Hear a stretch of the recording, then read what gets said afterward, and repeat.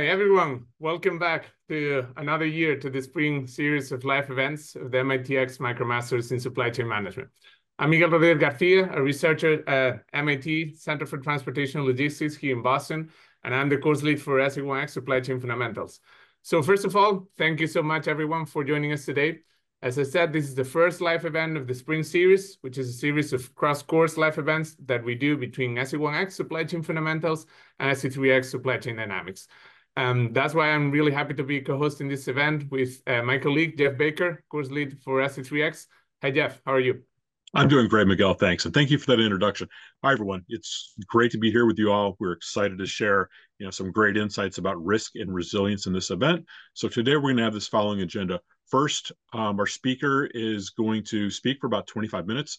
After that, there'll be some time at the end, probably around 15 minutes, when she'll answer questions from the audience. So we encourage you to participate, but in doing so, please use the Q&A feature in Zoom. Don't use the chat box, the Q&A feature. So Miguel and I will take these questions and get as many to our speaker as we can. But before we introduce our guest speaker, we want to share something with you all, right, Miguel? Yes, that's right, Jeff. So we just want to remind everyone that verification for both courses, SE1 and SE3X, is still open.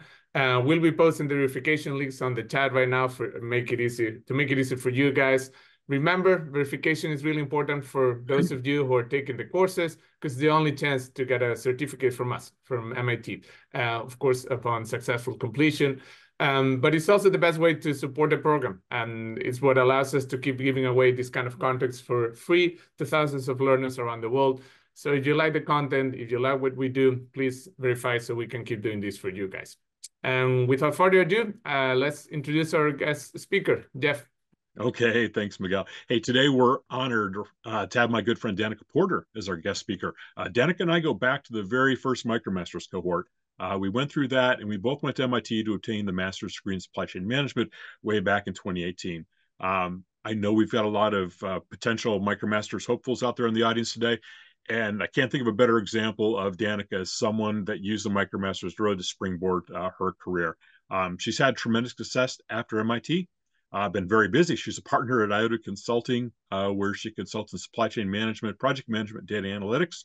She's also a lecturer at the Dillon School of Business in Lethbridge, Calgary. And if that wasn't enough, she's also completing her PhD in cardiology at the Cummings School of Medicine at the University of Calgary, where she's applying some of the things she learned at MIT in her background in clinical practice. So welcome, Danica. Thank you so much. It is great to see you again, Jeff. Like Jeff mentioned, we've known each other since, the initial start. And great to meet you and see you again, Miguel, as well. I'm excited to be here today. Okay, well, thanks so much for joining us. So without further ado, let's get started. The floor is yours, Danica. All right. I will share my screen. Looks Perfect. great. Wonderful. All right. So it's been an interesting 4 years, I would say, in the world. A lot of companies went from thriving and doing really well to surviving or barely surviving, barely clinging on. So we'll go over a little bit of how to deal with some risk and looking into the future and what you can do to protect your supply chains. So quick review of the table of contents. First going to talk about, I like to have some fun words and fun titles. So rose-colored glasses, because everything was, great in the world. And talking about sort of previous trends and strategies that were used in supply chain. Then we will go into surviving, and then we will look at what I call the R words, and then we'll go into thriving. So let's get started. As I said, rose-colored glasses. The world looked really great in 2018 and 2019. And some of the trends and strategies that were really common was this lovely thing about stability. You could really predict a lot of what was going to happen. And stability allowed for this immense amount of predictability. You had really awesome, robust lead times, which led to minimal variability. You had, no need to update your supplier information because they were just, an email or a phone call away. data over day. You could use your prior year's forecast. You could rely on this previous data because you sort of knew if you had some seasonality. You knew if you were going to have a big, sale. Things looked really good. It was really easy to predict all of your future demand. And then, of course, there was this heavy reliance on data analytics. Because you knew that you could do all this predictive stuff, you could really then begin to rely on honing and optimizing. Unfortunately, this sort of like moved into what was known as the like lean and mean supply chains. We went from lean with a capital L to lean with a lowercase l, being lean and mean. There were a number of articles, and by a number, I looked through, and there was about 30 different articles sort of in the span of 12 months. And that was just off the top of my head, of ones being like lean and mean. We need to change our supply chains. We need to reduce all this different waste. And so what that led to was not wanting to spend money on inventory. Well, if we have a really robust lead time, we know when we're going to get our inventory. We know when everything is going to arrive, so we can have, less safety stock. We don't really need to have relationships with suppliers because, well, there's lots out there. I can just grab a new one. We'll just send a generic email to a generic inbox, and that's how we will put our PO in. It also led to employees feeling like they were a bit dispensable, that they didn't really, matter. So we had some unhappy employees, and training and cross training wasn't really seen as important. We'll just hire somebody new. It's fine. We don't need to train anybody. Everyone can just sort of specialize and really just know their job. And then we had some high inventory turnover, and companies just focused on their profits. Well, it worked. The boards were happy, stocks were up, everybody was great. So again, we sort of moved towards these competing metrics. We now had departments that competed against each other, not typically on purpose, but in a bit they did. You'd have the transport department saying, okay, you need to reduce costs. Well, how do they do that? Well, then they're not going to pick up as much inventory, or they're not going to bring in as many things as frequently. It'll be one large order. They'll wait until they have a full truck instead of doing LTLs. And then your inventory is also told to reduce money, but yet you're now having to buy in bulk because your transportation side is not going to go pick up smaller partial loads. So that was sort of the competing metrics. So, but it still worked out, and everything seemed to be great. And it was, what could possibly go wrong? We've optimized everything. What risk do we have? And these thoughts and these comments that I heard was, it's a waste of time. It's a waste of money to plan for risks that we don't think will ever occur. Oh, a giant virus taking, that'll be fine, we'll be okay, like we're strong, we got this figured out. So that didn't really go very well, which resulted in some survival tactics. 2020 arrived, and what was supposed to be just a 14-day shutdown resulted in months and months and months. And just like when it felt like we had sort of understood where we were going, how we could get, move forward, we had the Ever Given block the Suez Canal, and then we had Russia invade Ukraine. And then we ended up with sort of all other discrepancies and disruptions. And then, of course, we even had pirates come back. And I'm not talking about Captain Jack Sparrow. I know that Disney is doing a remake, but these are not the same pirates, unfortunately. All of these events happened inside of 4 years, right? Like, what a time for us to be alive. Just year after year, we're pummeled with something new. And obviously, when you don't have risk planning, you don't have that safety stock, you're going to feel the pain. So these prior strategies where we'd run really lean and mean, we try to sort of optimize and just run at this bare basic, obviously resulted in decreased capacity. Workers couldn't work, side by side. They had to have 6 feet on either side of them. So that reduced output for manufacturing and on the production line. Then decreased availability due to COVID was just further exacerbated by the Ever Given. And then even more so by the Russian-Ukraine war, and we had the shutdown of factories, and ports were closed off, and this led to shortages in every area, right? You could not go anywhere without seeing, oh, back order, oh, out of stock, or even empty shelves. Demand then became incredibly unpredictable as back orders, like I said, were really, really common. Customers were searching for other options. They needed to go somewhere else. They had to either create their own services, find a new service provider, or they went without. So then we had labor force swings as people began to either pull out of the market or be furloughed or laid off. They went back to school. They went on and, started their own companies or worked somewhere else. And so companies that were once really excelling and on top of their game are suddenly barely surviving. And we saw a lot of this question. I got asked it a lot, like, well, when is normal going to come back? And it's not. Change is the new normal. We have to learn to be adaptable. This increased instability due to all these different global events that we are experiencing are just sort of going to, continue to happen, especially now that we have climate change that has stepped up to add this fun layer of transportation issues, of, mass kind of destruction. It can result in food insecurity. And this constant unpredictability has obviously placed immense pressure on supply chains.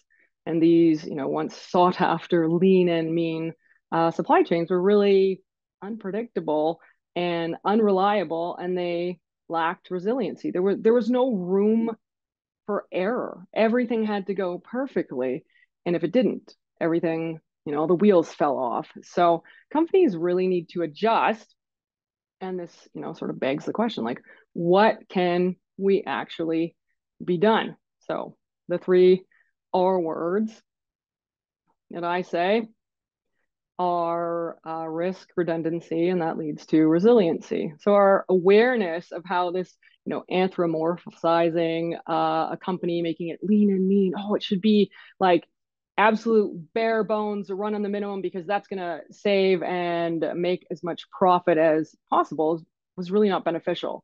So now we need to shift our focus. We need to shift our strategy because we constantly have these storms that we need to weather. So like I said, these 3 simple words: risk, understanding it; redundancy, building a little bit of it in; and then that results in resiliency. So no time like the present to prepare for disaster. One of my favorite quotes is, luck favors the prepared.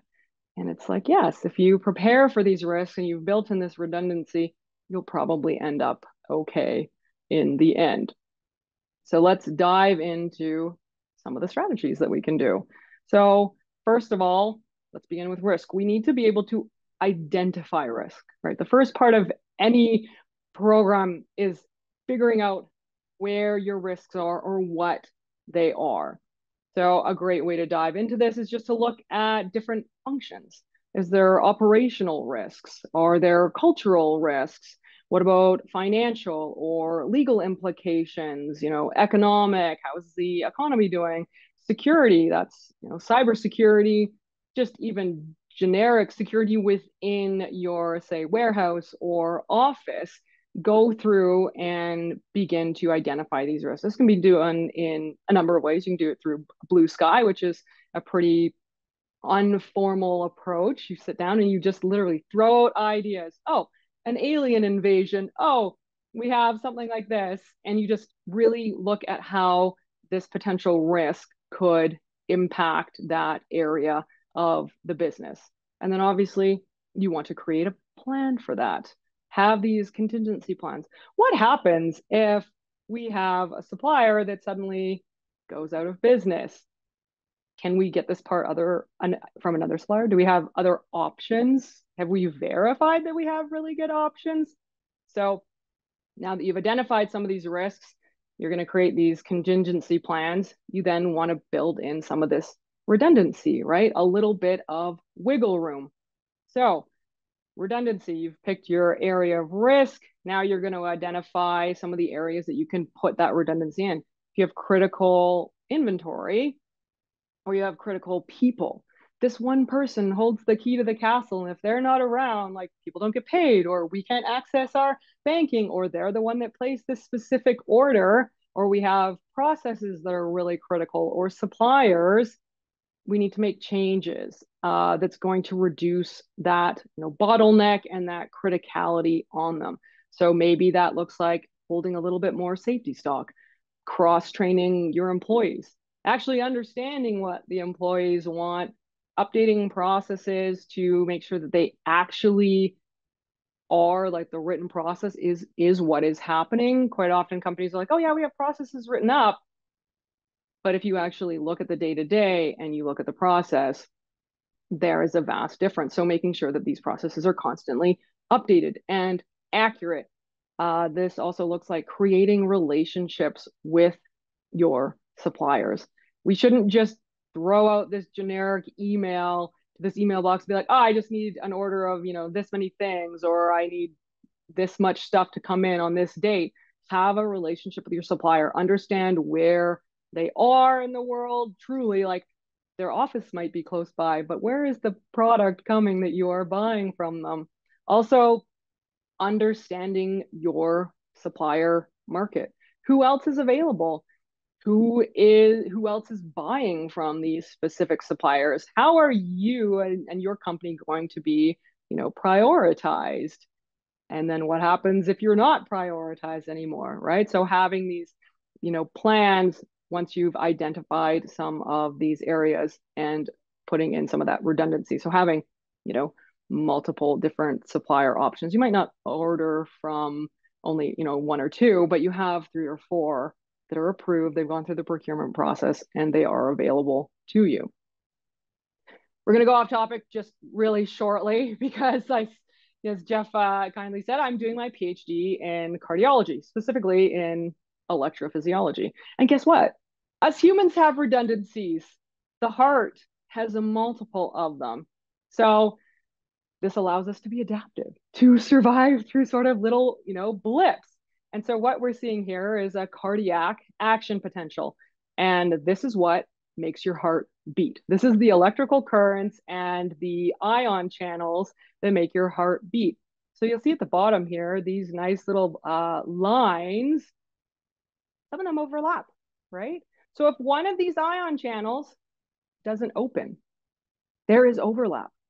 Your heart is still going to go through its full cycle of beat, maybe not as expertly, but it is still going to go through and beat properly, right? One channel dysfunctions, it's not the end of the world. Even if you have two, there's so much built-in redundancy here. And what it does is it allows the human body to be adaptive to what is going on in its own system. There's no failure, right? If our heart didn't have redundancy, any dysfunction or weirdness that would occur would result in your heart stopping. So obviously, this lovely redundancy provides this cushion so that you can keep going on, and you probably won't even notice that your sodium channel didn't open for quite as long as it should have this one beat, because your heart will beat about 120,000 times every single day.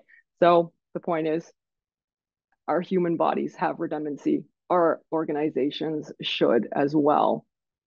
So moving forward with these new strategies, becoming resilient, right? So after we've identified the risks and we understand what redundancies are useful, we can move forward to this more resilient focused. So we can look at all the different types of technology that you can use. How do we collect our data? How often are we collecting it? Where is it stored? What are some of the metrics that we can then pull from the data that we have? And can we set up any of these system flags? Hey, like, we're running a little bit low on this part, or hey, this supplier constantly seems to be late, or hey, we have, a report saying that this supplier is actually filed for bankruptcy protection, or, what have you. What technology, what systems, software can we be using? Then we can look at the transparency, making sure that we have a single source of truth for our data. It shouldn't be living on someone's spreadsheet on their desktop. It should be in a system that's easily accessed, and also one in which people can't adjust or change the data, and making sure that it's actual, real data. It's coming from real places. It could be finance pulling from all the invoices that AP has scanned and everything else, and all the other things that are coming in through AR. There should be conflict-free goals. We're not pitting transportation against inventory, or sales against marketing. We're trying to have holistic goals for the entire company. And then even going down and understanding your customers and client base, the part characteristics, the demand that you might be experiencing. And then you can move forward to coordinating. So specifically tailoring your inventory management. Not all parts need to have the same amount of safety stock. Not all parts need to be watched and managed the same way. So understanding what different inventory management techniques you're going to use, talking to your suppliers. How are you having those relationships? How are you managing their performance? Like, are you tracking the fact that they're on time, delayed, they consistently send poor quality things, whatever, like sharing that information with you, but also throughout the company. Many times there's multiple different sourcing and procurement departments, and you'll bring in one supplier for one thing in a different area of the business and not even know that you shouldn't be using them for this because they're not performing well, right? So removing those silos and sharing that information.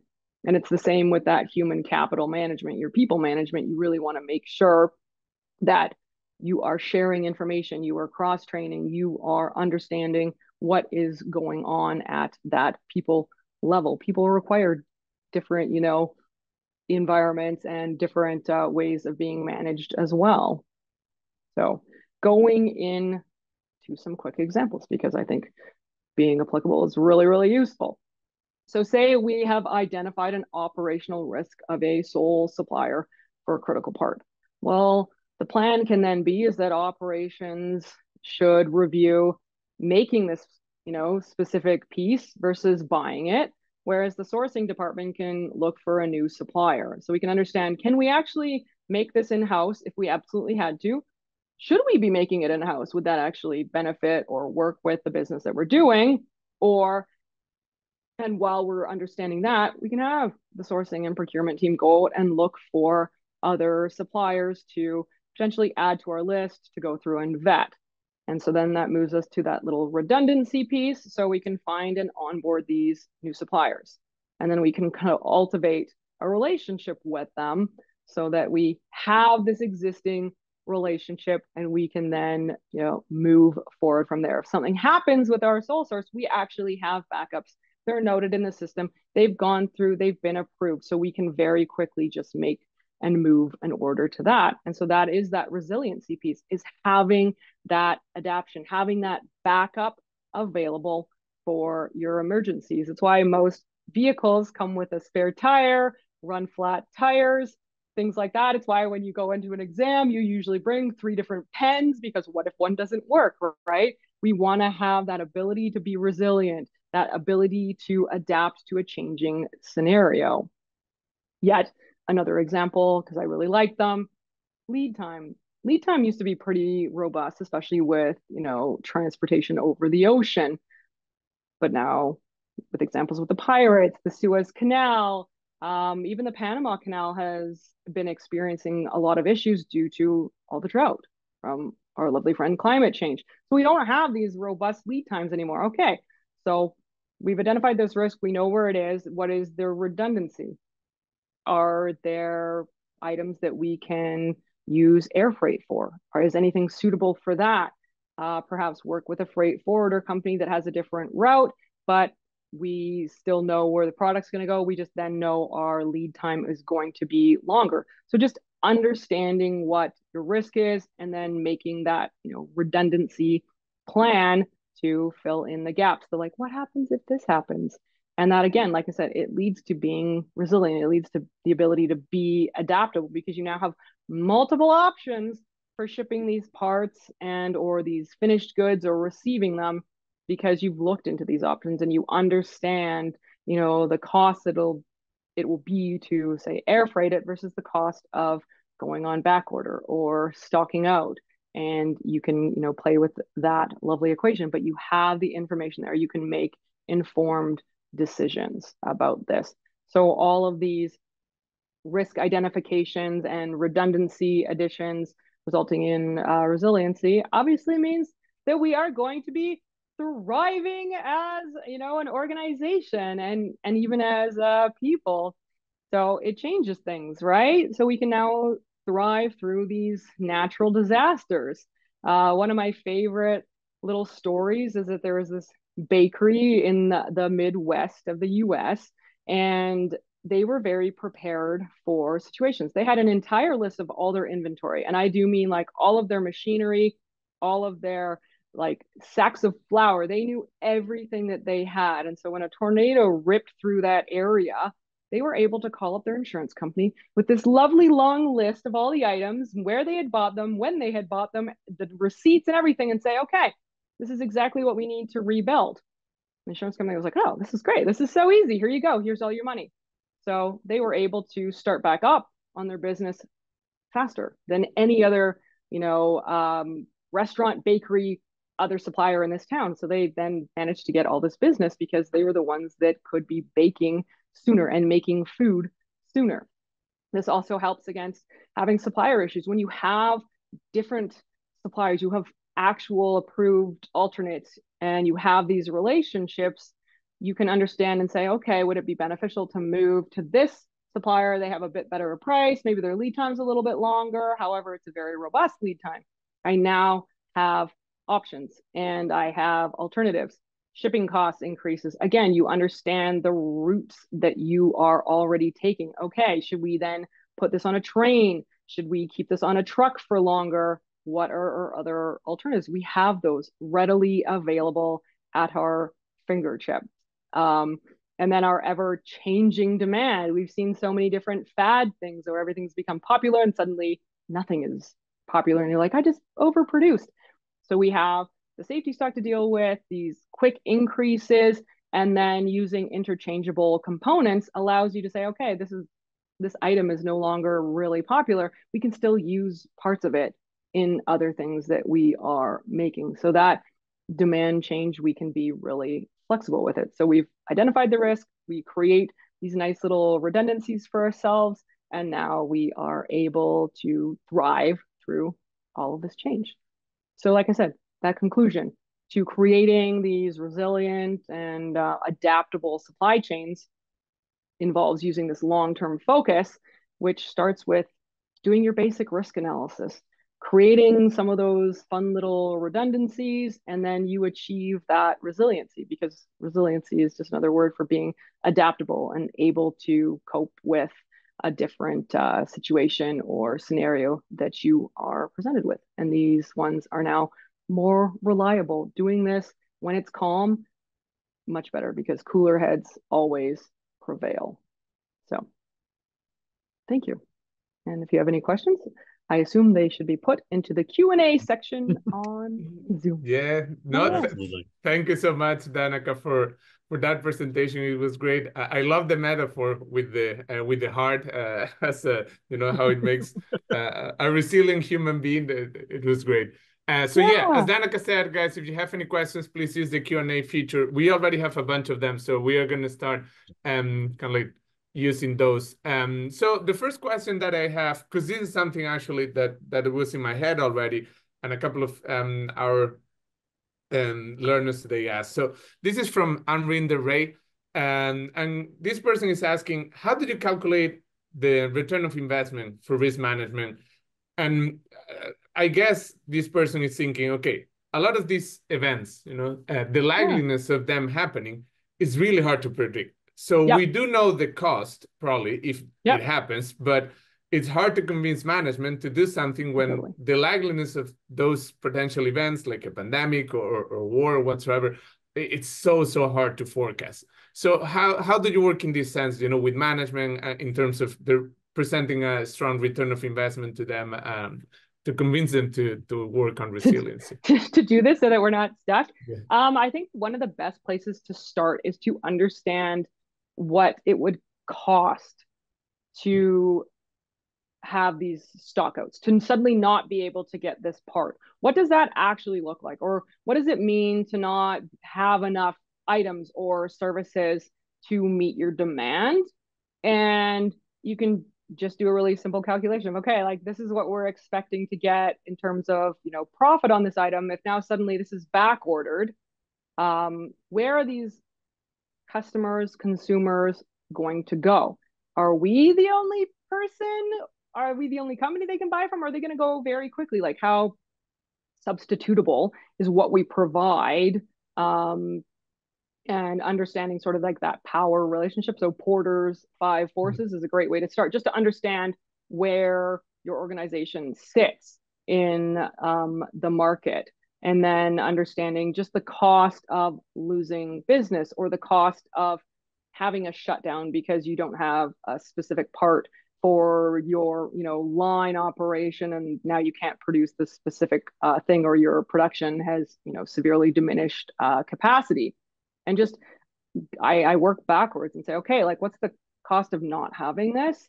And you can't necessarily say, oh, what's the cost of like going through this scenario? It's what's the cost of if we can't meet our demand? What is the cost when we can't get what we need? How many days or hours of like safety stock do we have? How long does it take to get this part?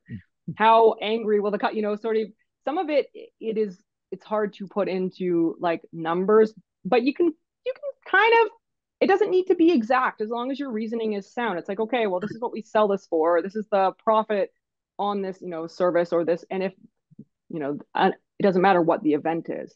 If we are suddenly not able to provide that, this is the loss that we are going to be experiencing this day. And in our industry, only a certain number of customers are going to come back. They're going to find a substitute, right? So that's a really good way of explaining it and starting there, and just doing some, back of the envelope numbers. It doesn't need to be this amazing, robust, like I created, an algorithm, or I have like all of these charts. It's just like, okay, in a very basic sense, this is the cost of not having it should something go wrong. And then you can also do the cost of having a little bit of excess inventory, or a little bit of excess, stock, or adding a new supplier. And that cost is usually quite minimal. So you can just compare them and be like, okay, and this is the cost of just adding like one extra day. We have the warehouse space, or we have the people available. And this is the cost if we don't. And so that is usually a pretty easy way. And it's like, you're still going to get pushback because, again, companies and organizations, they depend so heavily, especially if they're public, on that shareholder price. It's like, oh, we don't want to be spending extra money. And it's like, okay, however, this is the money you're going to lose if we don't maybe spend like a tiny bit more. And it's just sort of flipping it and pushing it onto them, saying like, it's cheaper to do this than, lose all of this business. Yeah, it's almost like an insurance policy, really. That's the way I've looked at it and told people. It's like, what's the cost if you lose this? That insurance policy may be worth it, when you get into that supply chain accident, that's almost inevitable. And so the next question we have is from Arslan. It's kind of in the same vein of like, we've got these beautiful algorithms. We've got economic order quantities. We know how to calculate safety stocks and everything mathematically. We know exactly how to respond. But the more these extreme events come, I think we're seeing, there's a normality distribution in errors, and we may not be seeing that. So his question is, well, how do supply chains respond in the aftermath of these tumultuous periods? What do you do if the math doesn't necessarily work out? I don't think that the math for me has always been a place to start. It is not the end, and it shouldn't be. You shouldn't be calculating and being like, great, I did the EOQ and this is what it is, because we know that those beautiful equations were built in a vacuum. They assume a lot of things that we cannot assume in real life, right? So we can't assume that everything is, this robust lead time is actually this. We know the variance is really big, or we know that the price fluctuations are there. So to me, those equations and that math is the beginning. It is a great place to start and to understand, okay, how do all these factors, play a role in where I should be? And then dive in and understand, okay, like, is this truly, say an EOQ, like our holding cost? Is this actually the cost of bringing this item in? Let's play around with some of these numbers. Let's make it like ours. I'm always a big fan, like even in cardiology, it's just like, oh yeah, this is like the specific cut point. It's like, okay, that's great. We had to draw a line in the sand somewhere.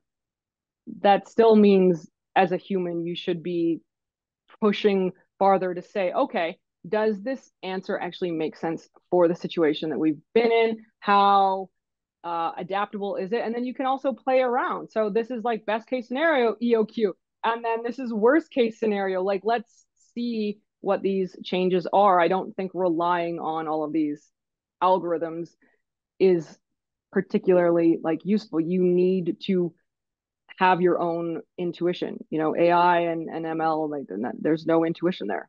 They don't. It's just they're looking at previous data and they've, okay, and then we're gonna, like, this is the pattern that we see now, and we push it through.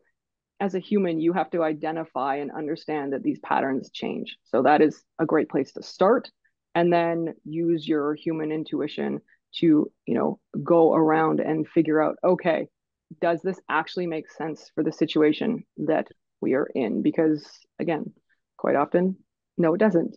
But that math and that algorithm and that output is a good place to start, and then just dig farther from there. And I think people are so reliant now on that, like, data analytics. It's like, oh, it's of course it's right. And it's like, yes, in a vacuum, because it's just looking at the previous data. It can't necessarily, it's like, yes, this is how people acted in the past, doesn't mean they're going to react this way in the future, right? We already know people are not rational. Pretty certain a famous economist said that people do not behave rationally, right? So just because people went super buying on certain things, last issue, does not mean that that is going to be the same case going forward. And so we need to take that human aspect, that human element and intuition, and put that forward and push them with these calculations. Yep, got to pass the sniff test, right? Yeah. So, Miguel, do we have another question in there?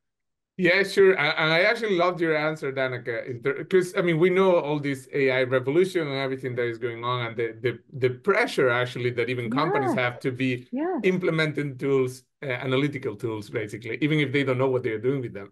And So, that's the problem, is that yeah, they think that they're gonna like throw AI at it and like it's gonna fix everything. I'm like, yes, AI needs to know what you are looking for. It also needs really good data. So if data, your yeah, data is really, really, sparse or inaccurate, you're gonna end up, garbage in, garbage out, right? So yeah. AI is not, it's like saying, oh, we're gonna have an Excel strategy. Like, what? No, you're not. You're gonna use Excel to help you get where you need. That's the same. AI and NML, any of them, they're a tool that you can use, but they need to be used appropriately, and they're not going to solve like the world's problems Biggest at your problems. organizational level. Like, Yeah. that's just not going to happen. So we need Yeah, to. I totally agree. And I think from our research here at MIT, that's what we are seeing too. Like they are amazing tools, really powerful tools, but they are not the solution to everything. And human beings, at the end of the day, we need to be there to make the decisions because we are deciding for ourselves. So Yeah, yeah, if we don't put our thoughts into this, yeah, we are yeah. not going to end up where we want. So definitely. So yeah, we have more questions. We still have a few minutes left. So I'm gonna yeah, I'm going to choose this one from Simon Clafford.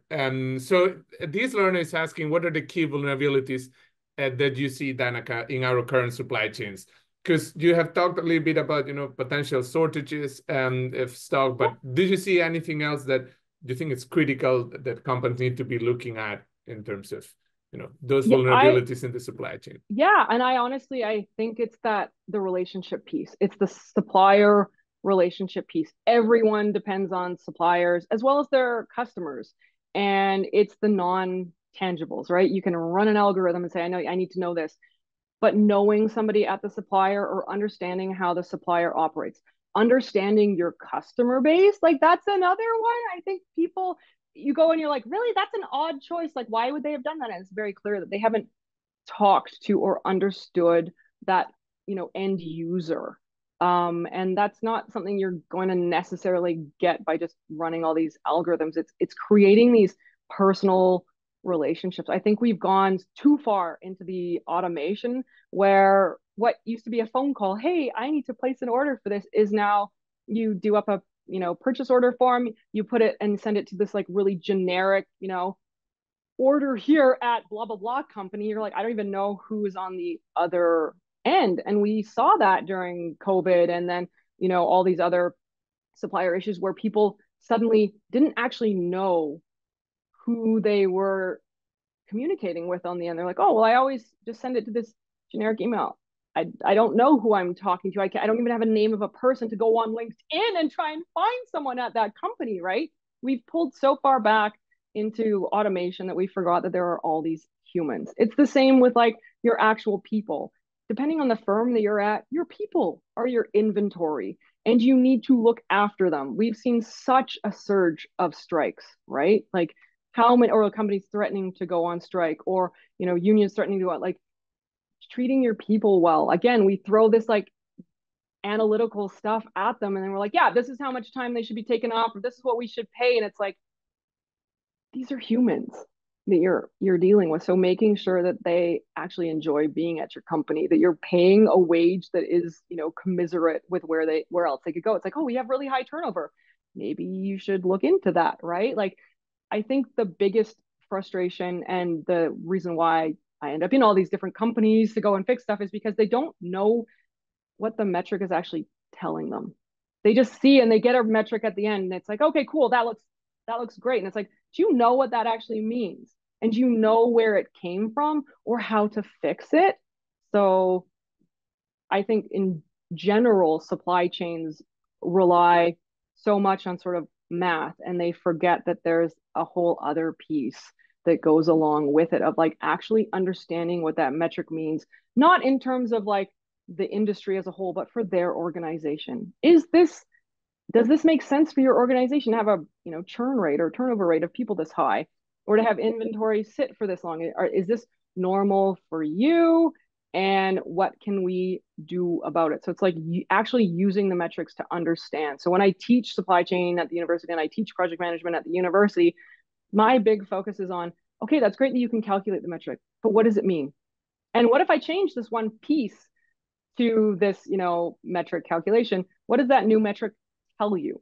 And understanding all of the stuff behind it, because you can calculate math and you can have all these software programs, but if you don't understand what that metric means or what that output actually is, you're not going to be able to make the changes that you need to make or understand that you are performing really well either. And then you might tinker with stuff and it's like, you can leave that one alone. It is good. Like, it's fine.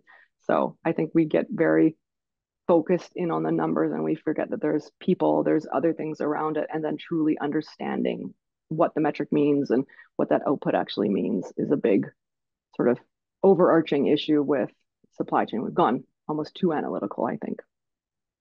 Okay, great. So we've got a question from Vi. It says, I want to ask about the role of technology in ensuring resilience. So what kind of technology solutions can we have? Could you name some example of critical technologies or tools that can help us achieve resilience? I mean, it depends on what your organization already uses. Like, you just need to make sure that the data that you're collecting, like, let's start at the ground level, the least, and I'm sexy place. No one cares about the data cleanup, but that's the most important start. It does not matter what technology you have if the data that you're collecting is not good. You can do everything in Excel if you want. I've seen it, and I've seen it done well, because you can, have Excel in a shared drive and information is pulled in. You can use SharePoint. But if you do not have good data, you do not know where it comes from, or it's not, input in a structured manner, you don't have a good data management system, it doesn't matter what IT system you use, because it's all going to be garbage. Because again, these technology systems have no intuition. They do not know that writing January 1st, 1990 is the same as 1990-01-01, right? They can't discern that as well. Or you have to then tell it and write a bunch of lines of code to say, these all equal the same. So it matters more on your data quality and the access you have to data and the timely access. So the technology, you can use whatever you want, but it's the data that matters the most. Yeah, thank you so much for your answers, Danica. I think we are on time, so I think we are gonna wrap it up here. Thank you so much for everything, guys, and of course, thank you, Danica, first for joining us today, and all of our learners. It's been a super insightful session in supply chain risk management. And before we say goodbye, I just want to remind a couple of things to the audience. This was the first live event of the spring series, as I said at the beginning. So we are gonna have 2 more webinars coming. One is going to be in May, the other one is going to be in June. So guys, stay tuned for that. And also, as we mentioned, enrollment is still open for SC1X and SC3X, and verification is also open. So closing very soon, though, in a couple of weeks. So if you're enrolled, but you haven't verified yet, we encourage you to go ahead and do it. As we said, this is the best way you guys have to support us.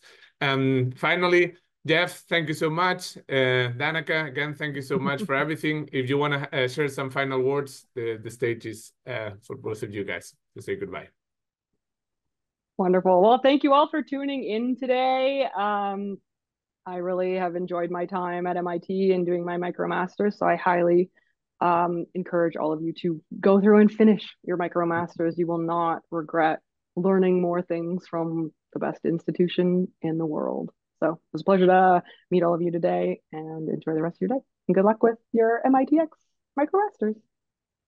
Couldn't have said it better myself, Danica. Yeah. So on behalf of Miguel and myself and the entire MicroMasters team, thanks everyone for attending. We appreciate the engagement, the number of questions you asked. Thrilling to see Danica here speak on it. Have a great rest of your day, guys. Thank you. Thank you so much. Have a great day.